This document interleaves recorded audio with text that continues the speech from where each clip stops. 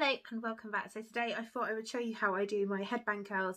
Had a few requests for this on my Instagram to see how I've done this. I've done this for absolutely years and years and years and years. To do this a lot as actually like a hairstyle, then the next day you'll have a nice loose wave. So I'm going to talk you through how I've done it, and I'm going to take it out and show you the result. So basically I'm using a satin band. You can see this in my hair routine video, and this is actually one of the kind of half bonnets, but I have done this with several hair bands, like really skinny ones. I had the fitness Nike ones that are really skinny. I've had bigger ones. Basically the fatter the band, the bigger your waves are going to be. So what you do is you pop it on top of your head. Now you can either do it like I've done here and it going down and round, or you could actually have it more up. And then you're just going to take sections, and there's two ways you can do this. You can twist them first and then wrap them around the band, or you can just go straight away and wrap them. I do a little bit of a mix. I sort of do 1 or 2 twists and then take it round and just do it section at a time round the band until you get to the nape of your neck. I've kept my hair in a centre parting for today, but you can do it in absolutely any parting that you wish.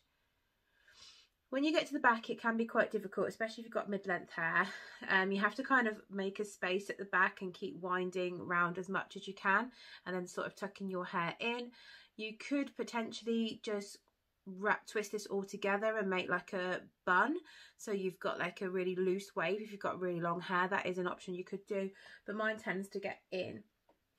Then what I do is, just for some extra security, I take some really long pins and just slide them along the curl and sort of underneath the band really loosely, and it just keeps my hair tucked in nicely. So I find these really comfortable to sleep in, especially in this headband, because it's a little bit looser, it's not really tight. When I've done tighter bands, I just don't like things around my head, to be honest. It's why I don't wear headbands a lot. But if it doesn't bother you, then it'll be absolutely fine.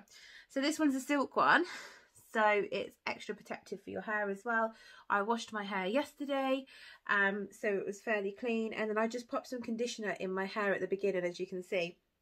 You don't have to do that. That is just something I like doing. I love putting a light conditioner in my hair every night, and it just adds a little bit of moisture. So I'm just going to take these clips out now.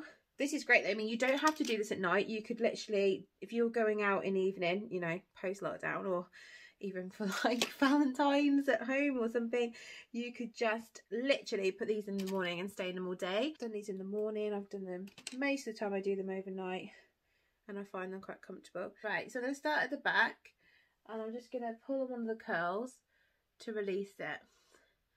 So sliding my finger under. Just be really careful, because sometimes your hair can get quite knotted. It depends on how neat you were. As I said, you can use really tight bands to get really tight curls. The one thing I'd say is make sure that you kind of keep the band lifted a bit, because sometimes it can pull your roots down and give you really flat roots. Okay, so you can see the sort of results I'm getting. I'm just going to take this off now.